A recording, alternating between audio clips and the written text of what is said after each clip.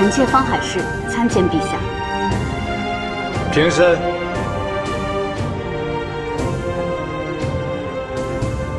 来的正好。青海公说你自幼逢仙，可众卿却多有疑问，不愿相信。你可有佐证？回禀陛下，只要一碗清水，海市便能自证清白。成。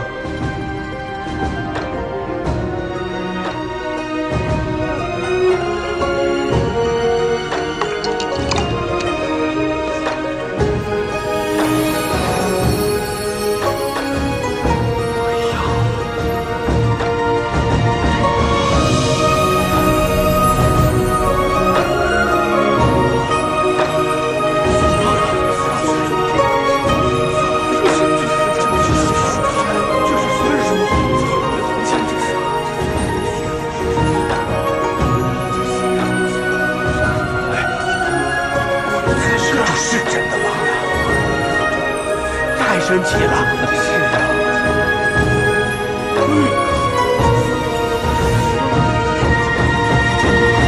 陛下，就算方氏幼时逢仙是真，他亦是男装入朝啊。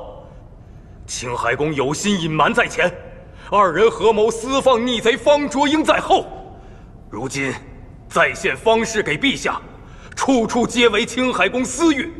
恐有不可告人之目的，还请陛下明鉴。请陛下明鉴。哲仁妃这一笑是什么意思啊？回禀陛下，每次这些大臣们言之凿凿地指责青海公，我便很好奇：若青海公真如你们所说如此不忠、大奸大恶。 怎么还没将你们这些所谓的忠臣铲除呢？反而每次都是为了保全你们的名声而自行请罪。哼，不过是佞臣手段，你懂什么？手段这些我自然是不懂。我自幼便跟随青海公习武读书，青海公一直教育我，让我不要视年幼的境遇为祥瑞，因为在大征。 有明君之士才是最大的祥瑞。若陛下需要我，我便是祥瑞；陛下不需要，我便是死士。既是死士，一把黄土埋了便是。哪有什么道理？忠于陛下，才是唯一的道理。哼，青海公好手段，真为小人与女子难养也。臣等不及方士伶俐，却。 也不会相信你们这样颠倒黑白。青海公的手段，你自然是不懂。且不说青海公有从龙之功，就近几年这几次大战，击退胡库人，守护边疆，是谁带军浴血奋战？是你，是你，还是青海公？不知诸位有没有去过黄泉关？ 在那里，胡库人也好，尼华罗人也好，祝年人也好，只要陛下不准许，没有一个人可以入关。守在那里的将领，只要没有命令，谁都不许离开。这是青海公给我们下的死令。若是烈火通天，烧了黄泉关，我们便烧死；若是伏兵洪水淹没了黄泉关，我们便淹死。 没有一个人可以离开，在那里的将士，豁了性命守护的是什么？是让你们如今安然地在这里质问青海公吗？当然不是，我们为的是大征的安宁，百姓的安宁。青海公将带陛下之心，言传身教，海市不敢向陛下隐瞒，亦不敢向天下人隐瞒。 可若是让天下人知道，如此爱国良将，在朝廷上陷入如此境遇，怎能不叫大征的将士们寒心，叫天下人寒心？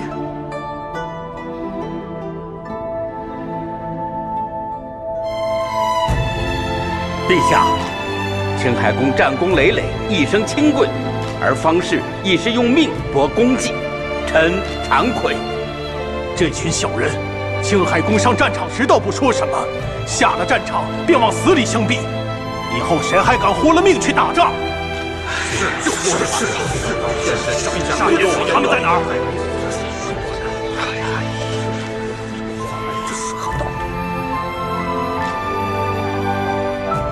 纯容妃之事，朕早已尽知，安排她进祭风馆，也是朕的决定。方卓英一事，朕亦早有定论，青海宫已受了罚，往后不许再提。退朝。退朝！陛下圣明，恭贺陛下又纳上为妃，愿我大圣千秋万载。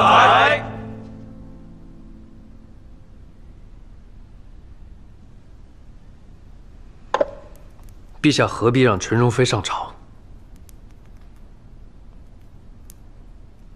那是他自己选的。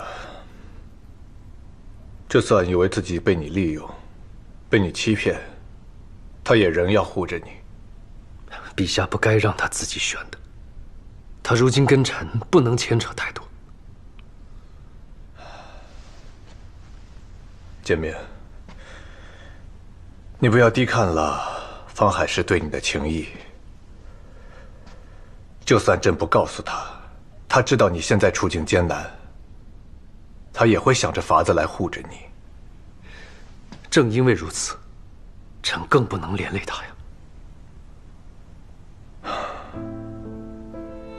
哪怕只有一刻，放过自己好吗？那陛下呢？你愿意放了淑容妃，放过自己吗？淑容妃跟方海市不一样。不，都是一样的。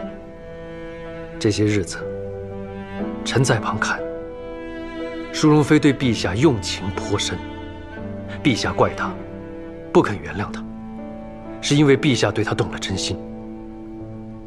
陛下有没有想过，当年你我在宫中，尚算不得举步维艰，但日子也不好过，何况淑容妃？祝辇视她为棋子，她在大征无人可以依靠。有人在暗处盯着她，令臣中毒之事，真的不能怪她。何况除了她，也会有旁人。俊明，让朕再想想。